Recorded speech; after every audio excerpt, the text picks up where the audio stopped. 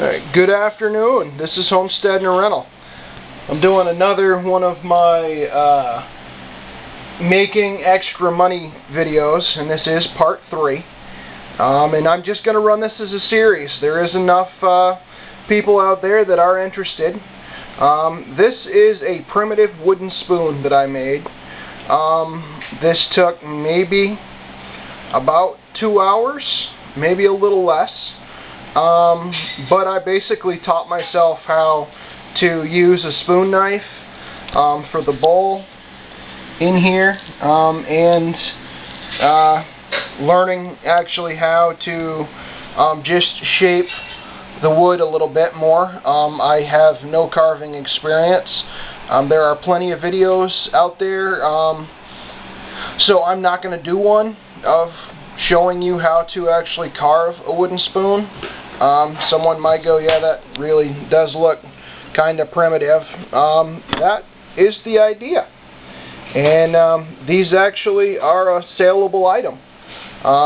Check out eBay, Amazon, any of the different sites that you might think of. Even go local. Sell them at the local farmers markets, flea markets, anywhere that you could think of making a little extra money. The tools I used to actually make this wooden spoon, basically right there, a Mora spoon knife. I picked that up from Ben's Backwoods for $20. That was with shipping, I believe. It was $22 and change. Just a small carving knife in a mid-size Mora 4-inch to do most of the sharpening, taking off of the rough edges. And then just a wood blank. That's a 7-inch piece of wood, and it's about 2 inches thick. And you carve it down and you make something that is actually usable.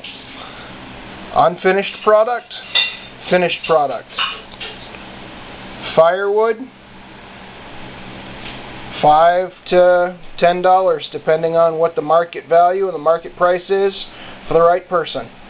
This is Homestead and Rental with another way to make a little extra money on the homestead. Greetings from North Carolina. Over and out.